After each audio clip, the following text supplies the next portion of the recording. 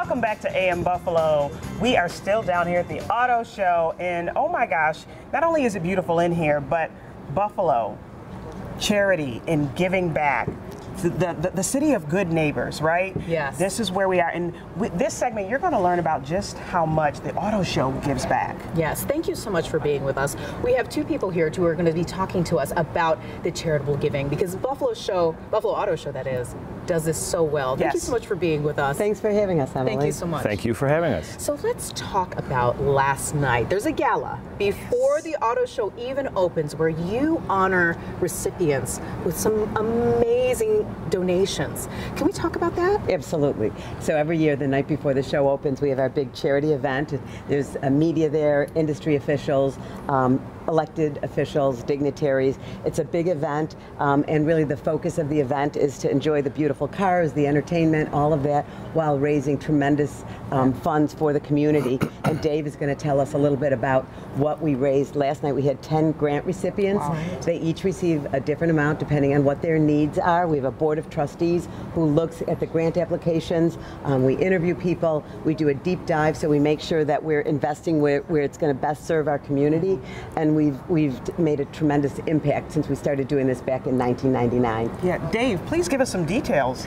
Okay, so we're really excited to have the auto show kicking off again, and you know, last night we gave away almost $200,000, about $195,000 to all local charities, all really worthy recipients, and not only did we give away, you know, that $195,000 last night, but that is a small part of the overall commitment that we have given close to $700,000 in ongoing commitments. Mm-hmm. And you know, since this foundation, the inception, we've given away almost $3 million.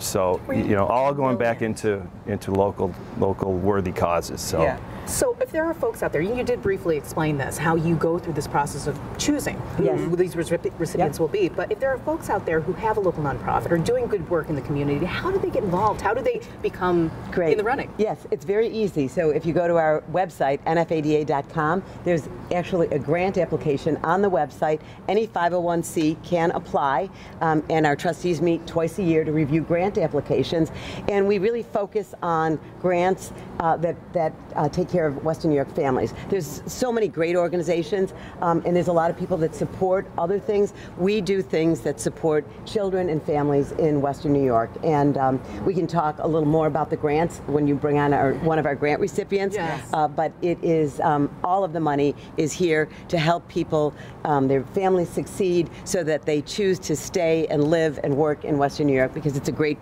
place, and like you said, so giving. It is the city of good neighbors. Dave, what did it feel like to be in the room last night to give the money, and what does it mean year after year to give back to these organizations?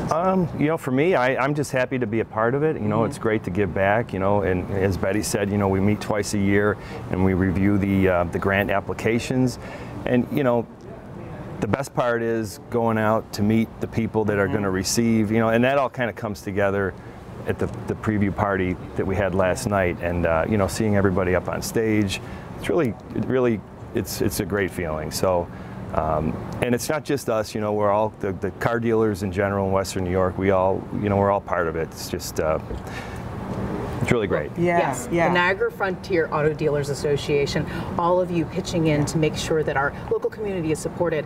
It is a hard process. I give them a lot of credit, having to choose who the recipients will be each year, because you hear some amazing stories. It must be so heartwarming to see the amazing work being done in our communities. Yeah, it really is. It's hard to ever say no, because they're all wonderful organizations, which is why, you know, last night it was 10 grants. Sometimes it's fewer, sometimes some of the grants last night were multi-year grants, like our grant to the Motion Project, which is $250,000, $50,000 a year. So that's when Dave said, you know, our ongoing commitments, these are people that we will fund, we will continue to fund, that are already in excess of $700,000.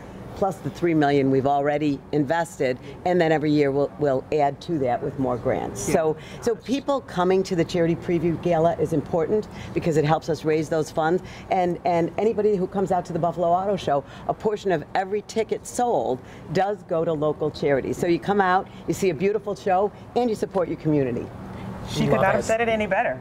And up next, we get to speak with one of the founders of these organizations that receive some funding. So you do not want to miss this because this story is very heartwarming and it's amazing. So stay with us because you are watching AM Buffalo. We're here at the Auto Show.